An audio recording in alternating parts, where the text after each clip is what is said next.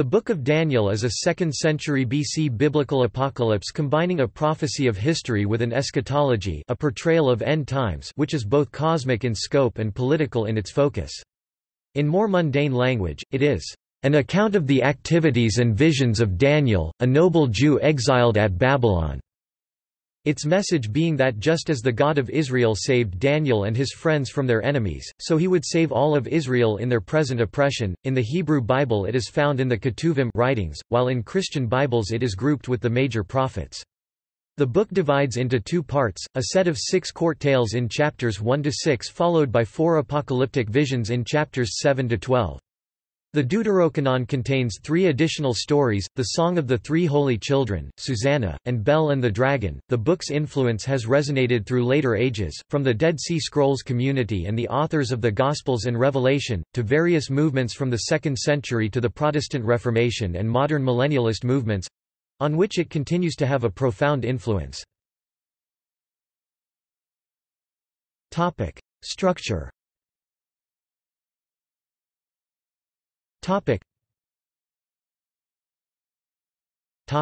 Divisions.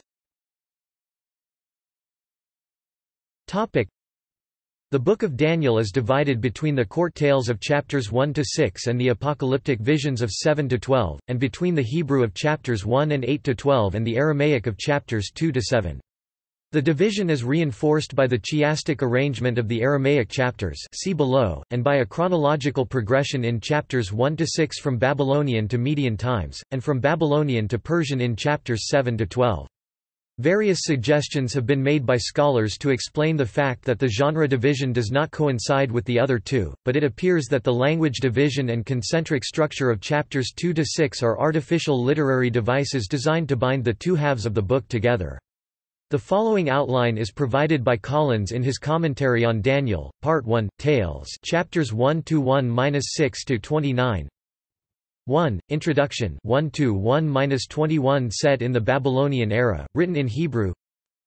2. Nebuchadnezzar's Dream of 4 Kingdoms 2 to 1-49 Babylonian era, Aramaic. 3. The Fiery Furnace 3 to 1-33, 1 to 23, 91 to 97 Babylonian era, Aramaic. 4. Nebuchadnezzar's Madness 331, 98 to 434, 4 to 1-37 Babylonian era, Aramaic. 5. Belshazzar's Feast 5 to 1-6 to 1 Babylonian era, Aramaic. 6. Daniel in the Lion's Den 6 to 2-29 Median era with mention of Persia, Aramaic. Part 2, Visions chapters 7 to 1-12 to 13. 7. The Beasts from the Sea 7 to 1-28 Babylonian era, Aramaic. 8. The Ram and the He-Goat 8 to 1-27 Babylonian era, Hebrew. 9. Interpretation of Jeremiah's prophecy of the 70 weeks 9 to 1-27 Median era, Hebrew. 10. The Angel's Revelation, Kings of the North and South 10 to 1-12 to 13 Persian era, mention of Greek era, Hebrew. Chiastic structure in the Aramaic section.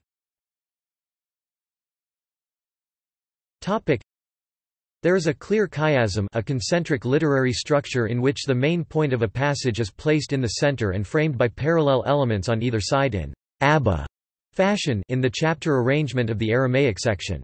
The following is taken from Paul Reddit's Introduction to the Prophets. A1 2-4 B49 A Dream of 4 Kingdoms replaced by a fifth. B1 3-1-30 Daniel's 3 friends in the fiery furnace. C1 4-1-37 Daniel interprets a dream for Nebuchadnezzar. C2 5-1-31 Daniel interprets the handwriting on the wall for Belshazzar. B2 6-1-28 Daniel in the Lion's Den. A2 7-1-28 A Vision of 4 World Kingdoms replaced by a fifth. Content.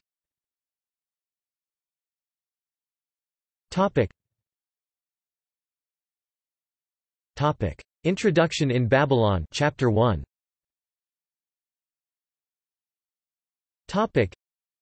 In the third year of King Jehoiakim, God allows Jerusalem to fall into the power of Nebuchadnezzar II, king of Babylon. Young Israelites of noble and royal family, without physical defect, and handsome, versed in wisdom and competent to serve in the palace of the king, are taken to Babylon to be taught the literature and language of that nation. Among them are Daniel and his 3 companions, who refuse to touch the royal food and wine. Their overseer fears for his life in case the health of his charges deteriorates, but Daniel suggests a trial and the 4 emerge healthier than their counterparts from 10 days of nothing but vegetables and water. They are allowed to continue to refrain from eating the king's food, and to Daniel God gives insight into visions and dreams. When their training is done, Nebuchadnezzar finds them 10 times better than all the wise men in his service and therefore keeps them at his court, where Daniel continues until the first year of King Cyrus. Nebuchadnezzar's Dream of 4 Kingdoms, Chapter 2.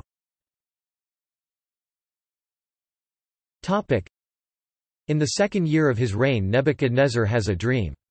When he wakes up, he realizes that the dream has some important message, so he consults his wise men.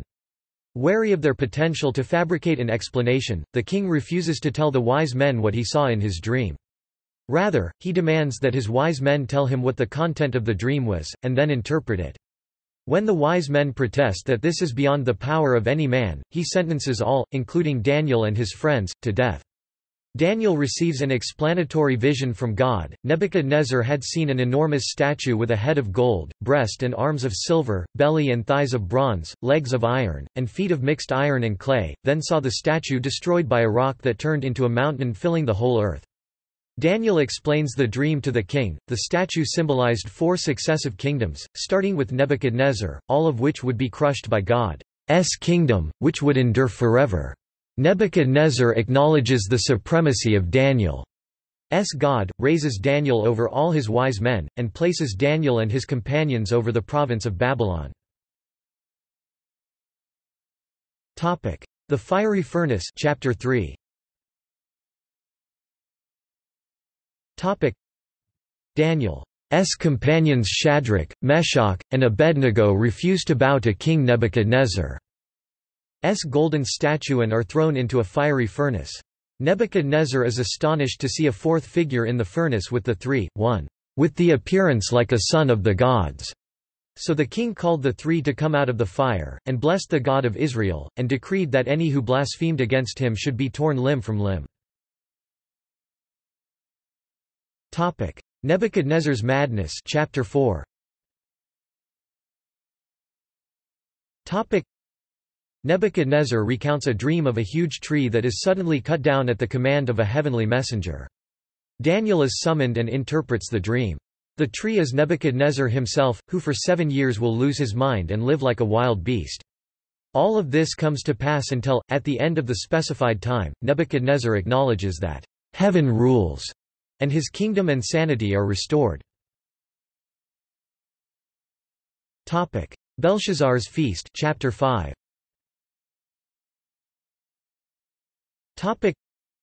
Belshazzar and his nobles blasphemously drink from sacred Jewish temple vessels, offering praise to inanimate gods, until a hand mysteriously appears and writes upon the wall.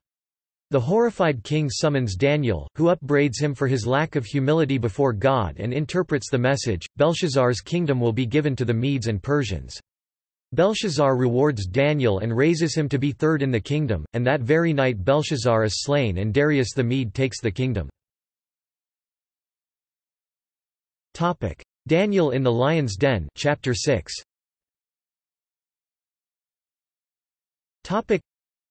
Darius elevates Daniel to high office, exciting the jealousy of other officials. Knowing of Daniel's devotion to his God, his enemies trick the king into issuing an edict forbidding worship of any other god or man for a 30-day period. Daniel continues to pray 3 times a day to God towards Jerusalem. He is accused and King Darius, forced by his own decree, throws Daniel into the lions' den. But God shuts up the mouths of the lions, and the next morning Darius rejoices to find him unharmed. The king casts Daniel's accusers into the lions' pit together with their wives and children to be instantly devoured, while he himself acknowledges Daniel's God as he whose kingdom shall never be destroyed. Vision of the beasts from the sea, chapter 7.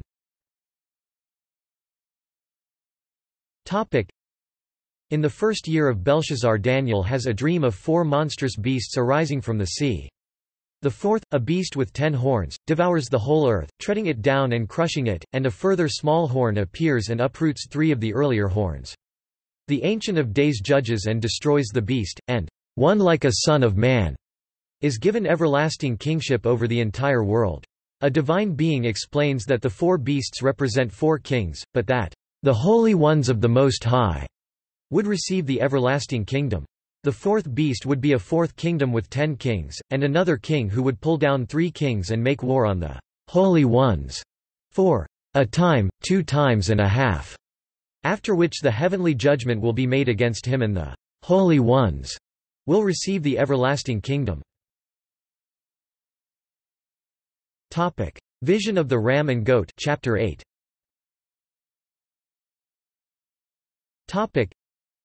In the 3rd year of Belshazzar, Daniel has vision of a ram and goat. The ram has 2 mighty horns, one longer than the other, and it charges west, north and south, overpowering all other beasts. A goat with a single horn appears from the west and destroys the ram. The goat becomes very powerful until the horn breaks off and is replaced by 4 lesser horns. A small horn that grows very large, it stops the daily temple sacrifices and desecrates the sanctuary for 2,300 evening and mornings, which could be either 1150 or 2,300 days until the temple is cleansed. The angel Gabriel informs him that the ram represents the Medes and Persians, the goat is Greece, and the little horn is a wicked king. Vision of the 70 weeks, chapter 9.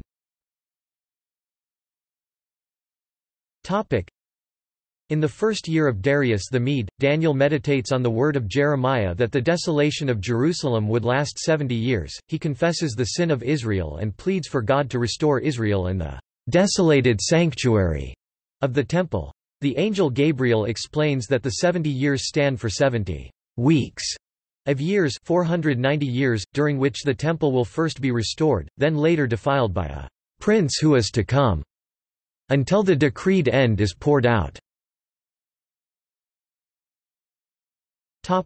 Vision of the kings of North and South, chapters 10 to 12.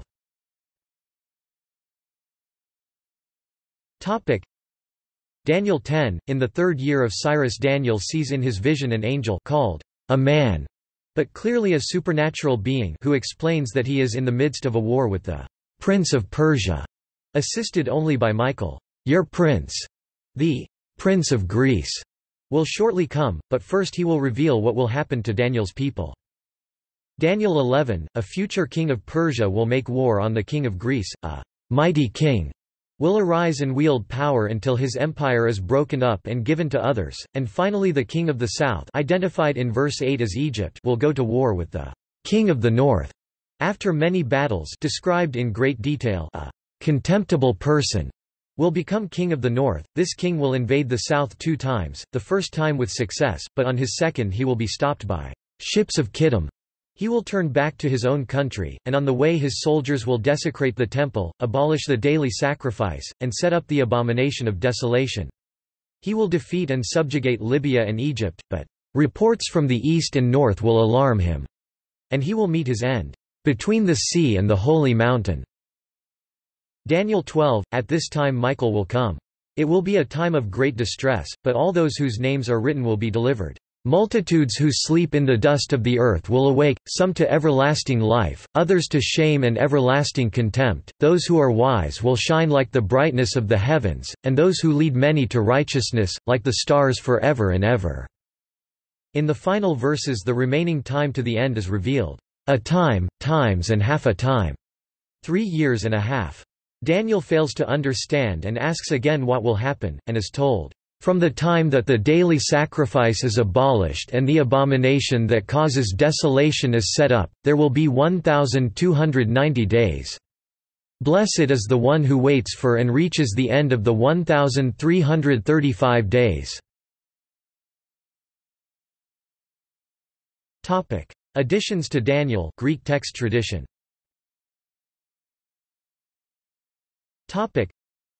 The Greek text of Daniel is considerably longer than the Hebrew, due to 3 additional stories. They remain in Catholic and Orthodox Bibles but were rejected by the Protestant movement in the 16th century on the basis that they were absent from Jewish Bibles. The Prayer of Azariah and Song of the Three Holy Children, placed after Daniel chapter 3 verse 23. The story of Susanna and the Elders, placed before chapter 1 in some Greek versions and after chapter 12 in others. The story of Bel and the dragon, placed at the end of the book. Historical background.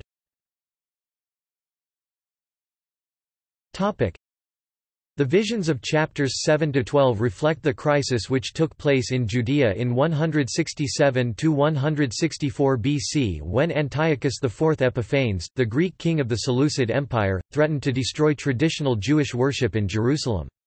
When Antiochus came to the throne in 175 BC, the Jews were largely pro-Seleucid. The high priestly family was split by rivalry, and one member, Jason, offered the king a large sum to be made high priest.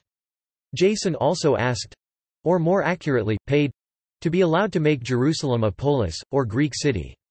This meant, among other things, that city government would be in the hands of the citizens, which meant in turn that citizenship would be a valuable commodity, to be purchased from Jason.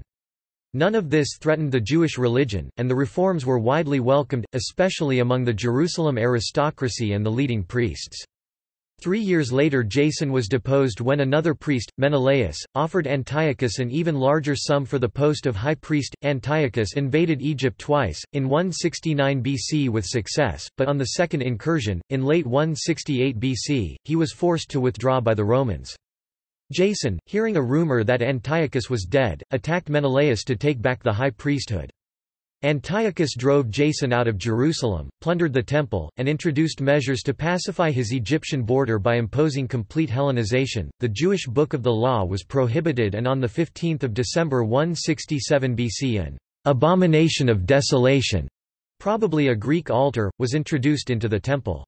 With the Jewish religion now clearly under threat, a resistance movement sprang up, led by the Maccabee brothers, and over the next 3 years it won sufficient victories over Antiochus to take back and purify the temple. The crisis which the author of Daniel addresses as the defilement of the altar in Jerusalem in 167 BC, first introduced in chapter 8:11. The daily offering, which used to take place twice a day, at morning and evening, stopped, and the phrase, "evenings and mornings," recurs through the following chapters as a reminder of the missed sacrifices.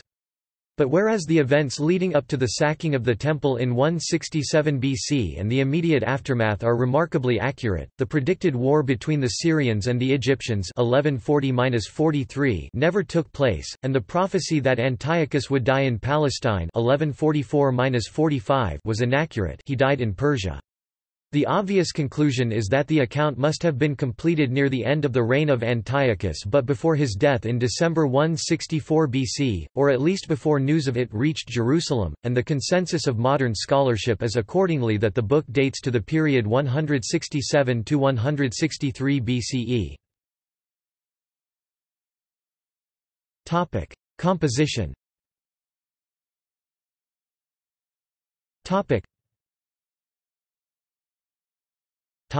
Development.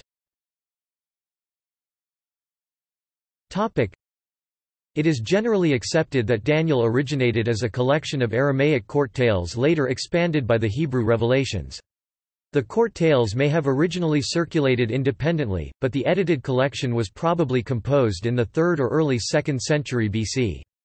Chapter 1 was composed in Aramaic at this time as a brief introduction to provide historical context, introduce the characters of the tales, and explain how Daniel and his friends came to Babylon.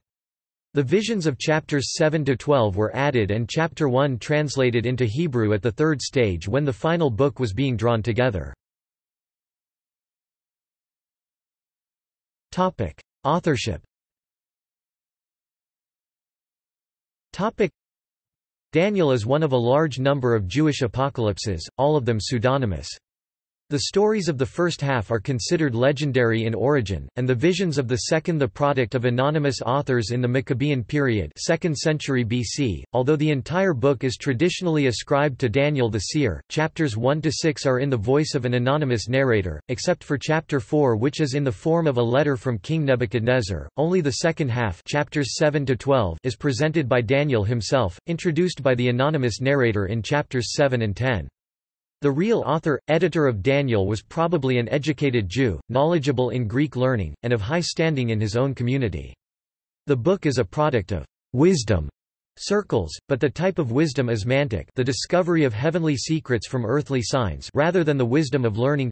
The main source of wisdom in Daniel is God's revelation. It is possible that the name of Daniel was chosen for the hero of the book because of his reputation as a wise seer in Hebrew tradition. Ezekiel, who lived during the Babylonian exile, mentioned him in association with Noah and Job, Ezekiel chapter 14 verse 14, as a figure of legendary wisdom 28-3, and a hero named Daniel, more accurately Dan.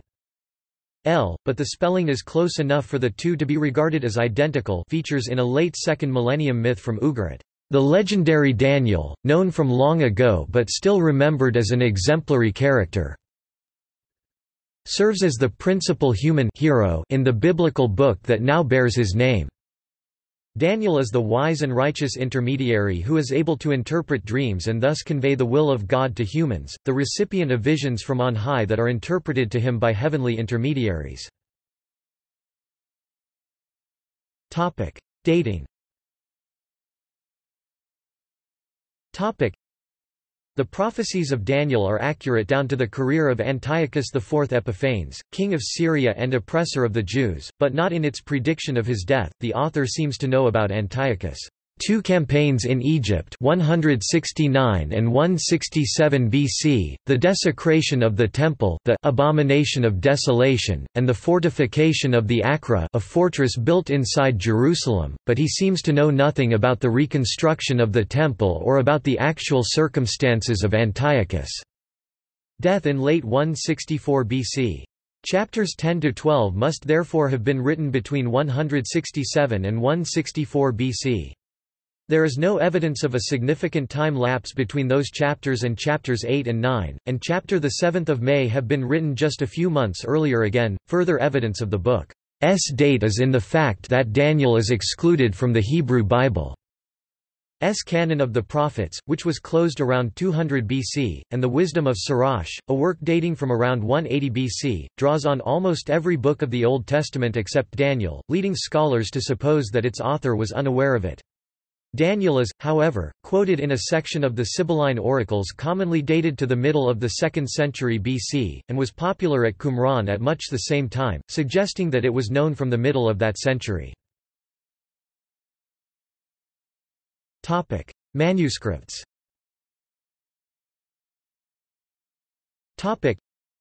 The Book of Daniel is preserved in the 12-chapter Masoretic text and in two longer Greek versions, the original Septuagint version, c. 100 BC, and the later Theodosian version from c. 2nd century AD. Both Greek texts contain three additions to Daniel: the Prayer of Azariah and Song of the Three Holy Children, the story of Susanna and the Elders, and the story of Bel and the Dragon. Theodosian is much closer to the Masoretic text and became so popular that it replaced the original Septuagint version in all but two manuscripts of the Septuagint itself. The Greek editions were apparently never part of the Hebrew text. 8 copies of the Book of Daniel, all incomplete, have been found at Qumran, 2 in Cave 1, 5 in Cave 4, and 1 in Cave 6. Between them, they preserve text from 11 of Daniel's 12 chapters, and the 12th is quoted in the Florilegium, a compilation scroll 4Q174, showing that the book at Qumran did not lack this conclusion. All 8 manuscripts were copied between 125 BC 4 QDANC and about 50 AD 4 QDANB, showing that Daniel was being read at Qumran only about 40 years after its composition. All appear to preserve the 12-chapter Masoretic version rather than the longer Greek text. None reveal any major disagreements against the Masoretic, and the 4 scrolls that preserve the relevant sections 1 Q-Dana, 4 Q-Dana, 4 Qdanb, and 4 Q-Dand all follow the bilingual nature of Daniel, where the book opens in Hebrew, switches to Aramaic at 2–4b, then reverts to Hebrew at 8–1. Genre, meaning, symbolism and chronology.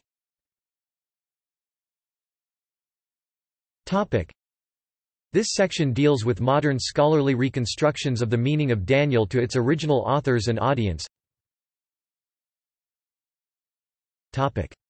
Genre. The Book of Daniel is an apocalypse, a literary genre in which a heavenly reality is revealed to a human recipient. Such works are characterized by visions, symbolism, an otherworldly mediator, an emphasis on cosmic events, angels and demons, and pseudonymity, false authorship. The production of apocalypses occurred commonly from 300 BC to 100 AD, not only among Jews and Christians, but also among Greeks, Romans, Persians and Egyptians. Daniel, the book hero, is a representative apocalyptic seer, the recipient of divine revelation. He has learned the wisdom of the Babylonian magicians and surpassed them, because his God is the true source of knowledge. He is one of the Maskilim, Sklim, the wise ones, who have the task of teaching righteousness and whose number may be considered to include the authors of the book itself. The book is also an eschatology, as the divine revelation concerns the end of the present age, a predicted moment in which God will intervene in history to usher in the final kingdom.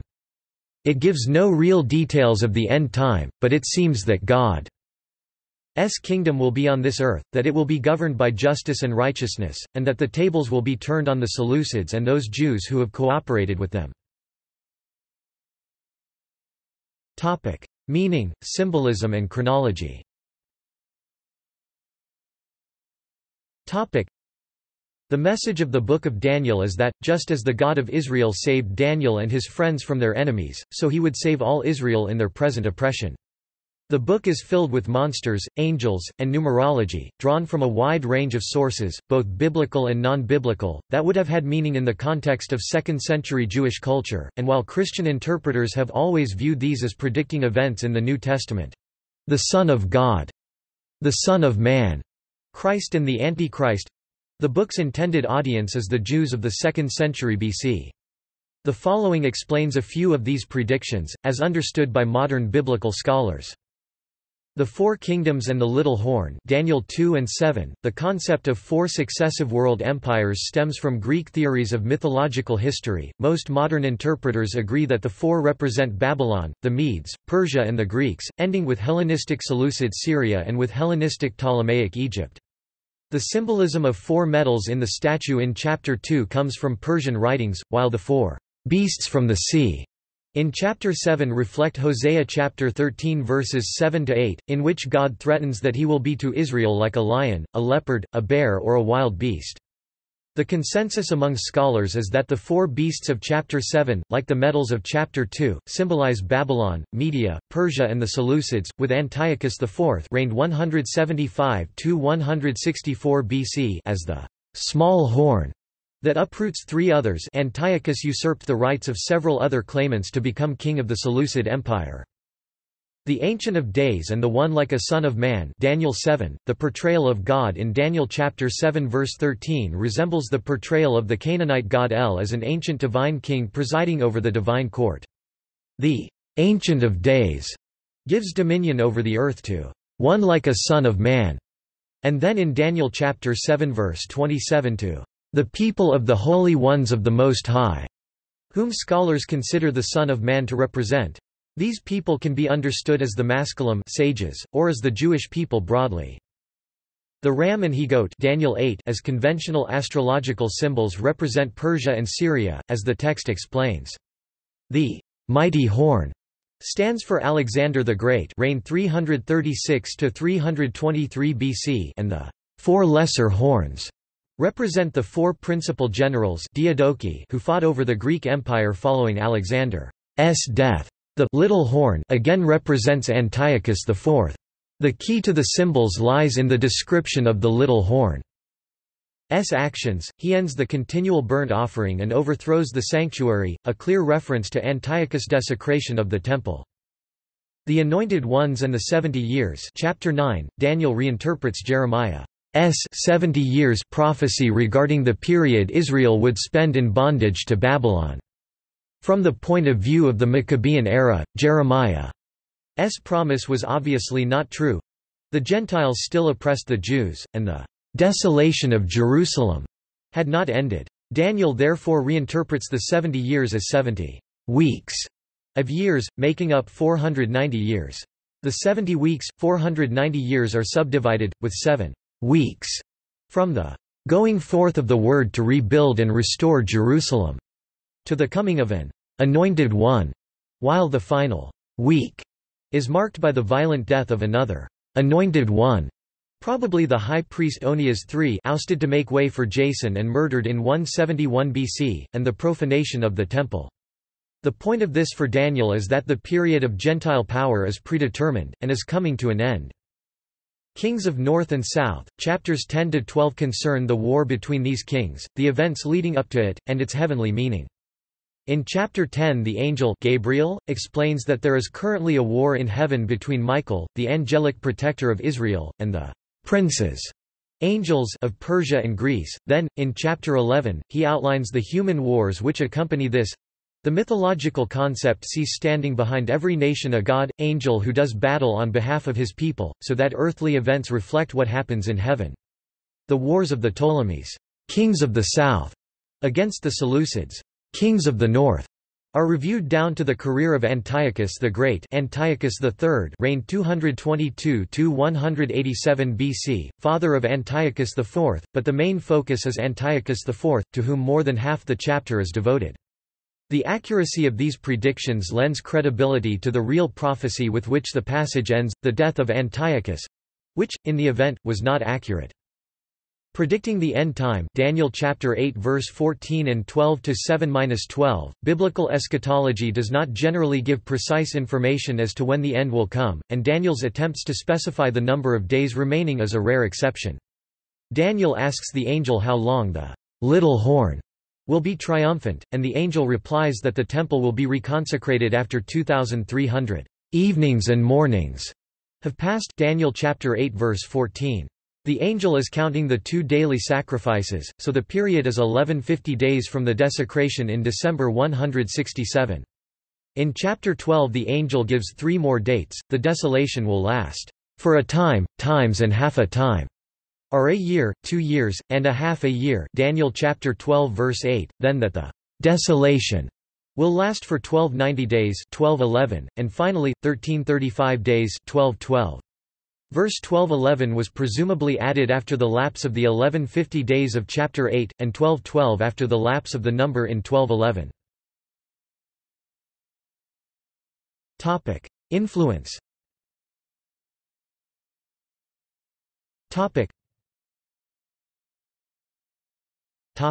Religion.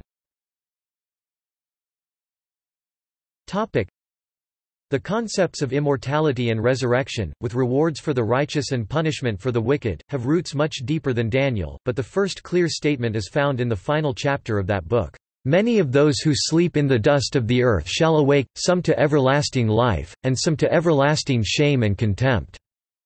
Without this belief, Christianity, in which the resurrection of Jesus plays a central role, would have disappeared. Like the movements following other charismatic Jewish figures of the 1st century, Daniel was quoted and referenced by both Jews and Christians in the 1st century AD as predicting the imminent end time.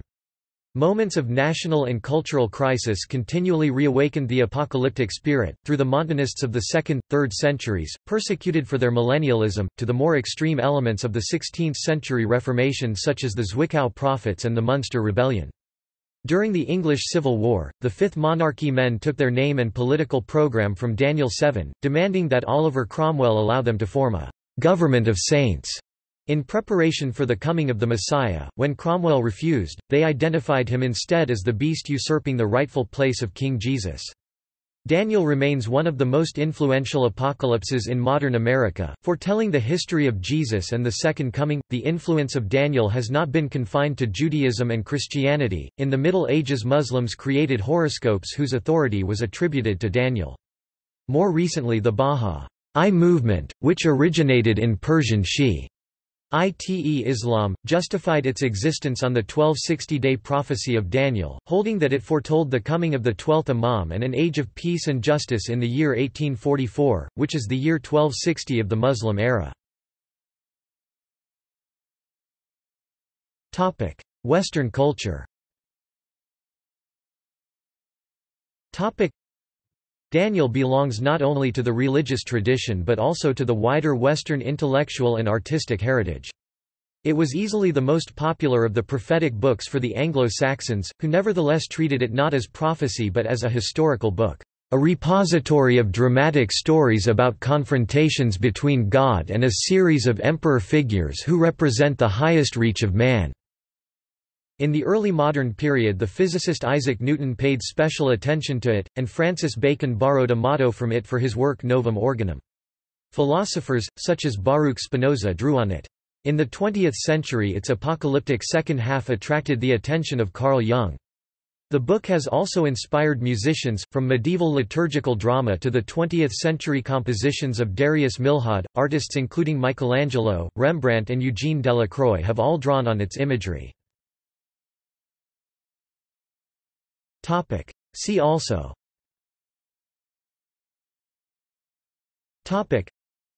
Biblical numerology, Christian eschatology, Daniel, Old English poem, Greek Apocalypse of Daniel. Notes.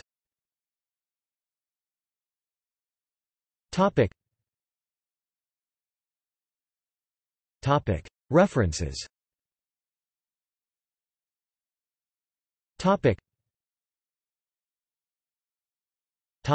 Citations.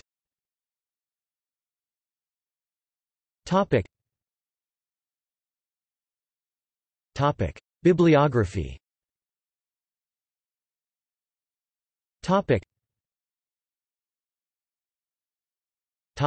External links.